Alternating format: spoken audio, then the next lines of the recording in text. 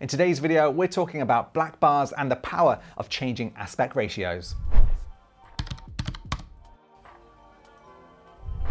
Hey there, welcome to the video. I'm Mark Brown from Editor's Keys. Now, if you're into filmmaking or editing, consider subscribing to the channel because we've got a ton of tutorials all around that subject. Now, if you saw our last video, which was all about how to get black bars in your footage the right way, you'll love this little video update. When we put that video out, we got a really nice message from our friend Dan over at DreamLynx AVM, who said that actually in some scenarios, you may need to use PNG black bars if you want to change the aspect ratio during a film. So you may notice this in films like Transformers, and what happens when you get to an action sequence or a fight sequence, the black bars will actually creep in and the aspect ratios will change.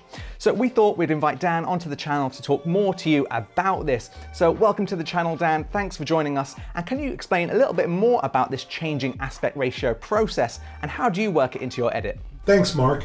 In today's world of video editing, sometimes post-production professionals find themselves needing a little more room. In the case of some situations, they use a technique called shape shifting, which employs multiple aspect ratios in a single film. In the case of Transformers The Last Night, it was used very well. As you can see here, here's the 1:8:5, here's another aspect ratio changing again, and you can see that the black bars keep changing area. See, there it is again, there it is again. So let's go ahead and teach you guys how to do this so you can employ multiple aspect ratios by using shape shifting. And we're going to do this in Adobe Premiere, as Mark was showing you before. And let's take a look at some of the sample clip footage from Transformers Last Night. In this particular piece of footage, they used a 1:9:0 aspect ratio. In this particular clip, they employed the 2.28. And the next clip, they used the 2.00. And in the very last clip that we have, you see that they used the 2.35. Okay, so there are 4 different aspect ratios that they've used in this to create this particular effect. So what we're going to do is go to some sample footage, and you're going to see here that I've employed a bunch of layers up here.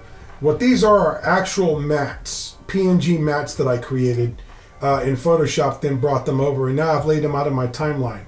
So this is the 4K scene. Our aspect ratio right now is 3840 by 2160. And what you're going to see is we're going to start cropping those scenes to fit our needs. So for this one, we're using the 1.85 aspect ratio. For this one here, we are using the 2.35 industry standard. Over here, we're using the 2.00. And as you go down a little bit farther, you're going to see that we're doing the 2.39 industry standard. Now, how would you make this preserve all of these particular standards or these particular crops in your final video? Well, the way you would do that is you would actually not employ the technique that Mark showed you how to do. Not that his was wrong, it was just that is the way you do it for a single output of aspect ratio. So you would go in here and you would click that up for a single output like Mark says, and make this whatever size you need it to be, and then obviously after you export it, you would be fine. And you would have your black bars that fit wherever you need to. But in the case of doing this, where you're going to employ all these different aspect ratios in one timeline, what you're going to need to do is do it on export. So you will come up to File, and you would go down to Export and Media. Or if you're using a Mac, you would go ahead and hit Command M, and then Control M on your Windows machine. And the first thing you're going to do is come up to where it says Source. You're going to crop it, and you can either drag this down if you can get right on top of it where you need, to the smallest aspect ratio of them all. So you want the least amount. If you have this aspect ratio going on in that timeline, which is a 1:8:5, and you try to crop it all the way down to here, where you're going to lose a lot of footage that the director wanted you to have. So we're going to come back over here to our 1:8:5, which is the smallest one we got. We're going to turn this into 44 on our top. We're going to turn this bottom into 44. Okay, and then we're going to come down here to our video settings. We're going to uncheck the actual aspect ratio there to unlock it. We're going to go to 2076. We're going to hit enter, then we're going to come back up here to output, And you're going to see that it's going to crop this. Your very last thing you're going to want to do is make sure you set this to entire sequence. Now, when you export it, you will export all of those different aspect ratios that you needed, that your director wanted, so he could show more visual effects space, or perhaps you have comps from someone else, or you're working with someone else's footage and you really need to show the room with the different aspect ratios. And what you're going to get after you hit your export button and you get your final render down, you're going to get footage that looks just like this. Whoops. Let's go over here. Footage that looks like this. And you'll see that right now we're at the 185.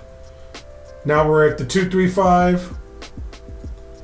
And we're going to crop back down to the 200.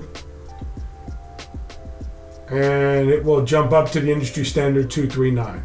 That's how you use multiple aspect ratios or shape shifting in a single timeline in Adobe Premiere. Now back to you, Mark. Thanks so much, Dan, for that. That was really interesting. And let me know in the comments section below, were you even aware of this changing aspect ratio in films that you may have seen before? Let me know in the comment section below, because I promise we do get back to every single comment. So thanks for watching, and remember to check out the rest of the videos on our channel, because we've got a whole host of tutorials all about the cinematic look and how to edit better videos. So thanks for watching, and I'll see you in the next one.